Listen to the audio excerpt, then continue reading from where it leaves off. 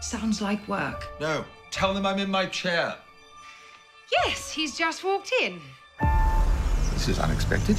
I can't believe I'm actually having lunch with spies.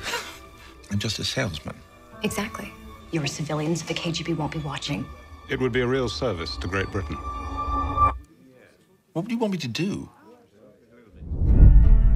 I'm here to open a door to the top manufacturers in the West. Will I be putting myself in danger? If this mission was the least bit dangerous, you really are the last man we'd send. Make sure you wear it while you're in Moscow. What does this do? Shoot poison darts? Everyone you meet, assume they're KGB. Every Russian is an eye of the state. You'll just be a courier. Just a career for Russian secrets. From now on, you will be selling one thing. The idea that you are an ordinary businessman and nothing more than an ordinary businessman.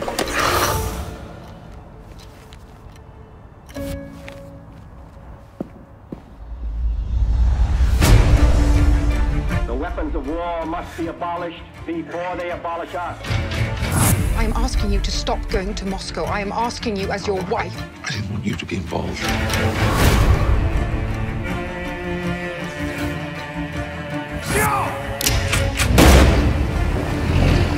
What if I get caught?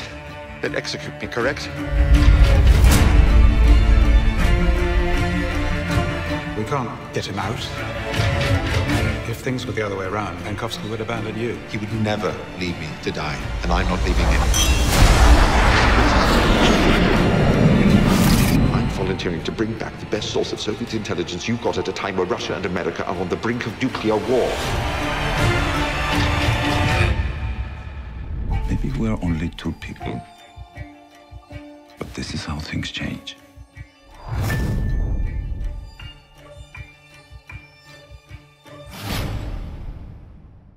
Hey guys, it's Lisa with another cool action movie fact. Did you know that Daniel Craig sliced off the top of his finger while filming Quantum of Solace?